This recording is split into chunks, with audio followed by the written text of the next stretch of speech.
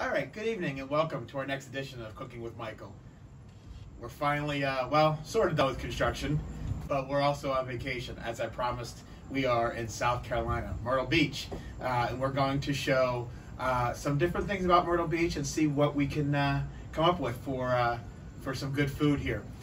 Some different restaurants. Mostly Myrtle Beach is all about tourists, and it's about buffets and things like that. So we're going to do some of the buffets and the touristy kind of things.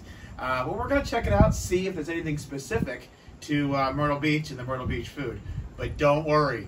What's really important is before we left, thank you, Andrew, Chapel Beer and Wine. We got our Pinot Grigio.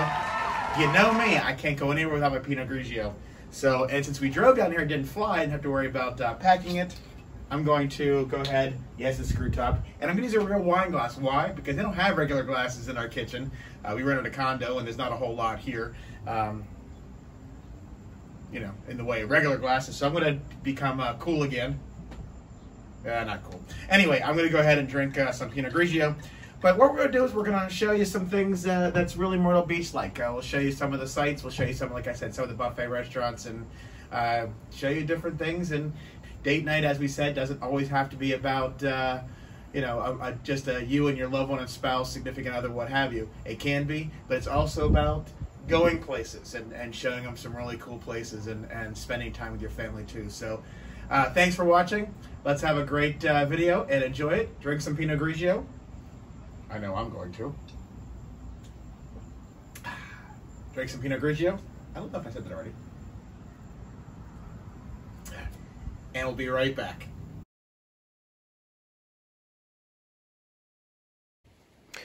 Okay, I know we were supposed to show you some food and restaurants, but there's a beach here, as you can see, and look at all the water, the ocean, and look at this. It's just amazing. It's amazing, but oh crap, it's a cooking show. We're supposed to kind of show you what's going on with food, so yep, there's really just more water here, and all right, let's go. Let's go show you some food.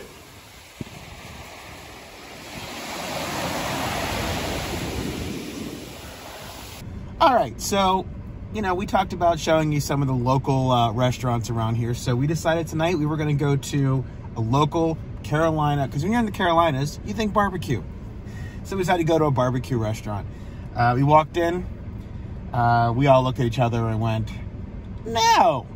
Yeah, that wasn't so much the crowding, it was the fact that the food did not look, well, appetizing. And Kevin, I know you're watching and you think spicing and, you know, all that. You talk about whether or not we spice our food and whatnot. I'm sure there was spice in this food, but it just looked awful. So we're going to go to another one. There's a lot of chain restaurants down here in Myrtle Beach, which we want to try and find something that's not chain related. So we're off to the next location to see what we can come up with, and maybe find something that, if it's at least a Carolina chain, maybe that's good, or something local. I don't know. Let's see where it takes us. Let's roll. Okay, so we've had a real hard time finding good local food here in Myrtle Beach, primarily because tourist season and all the big names that people go to for seafood and whatnot have a couple hour waits, and you know, sometimes when you bring kids, you can't wait that amount of time. So, but we do have a beach behind us, the ocean, still a great time. We'll show you some seafood tonight, and we'll show you how to wrap this whole thing up. Pier 14, yes! Crap, 2 hour wait. Nope.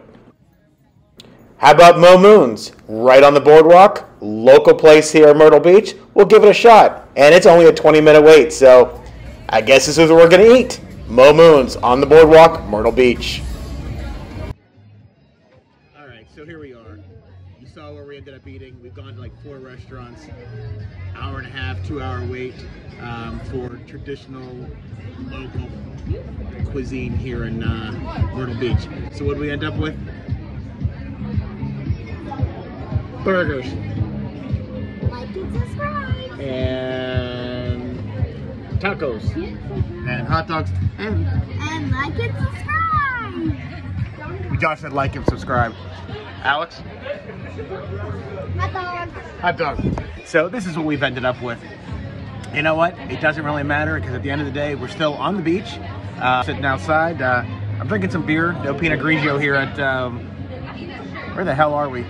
Mo Moon's, the only place that had a 20-minute wait as opposed to an hour and a half. So, but anyway, take a look at the beach, and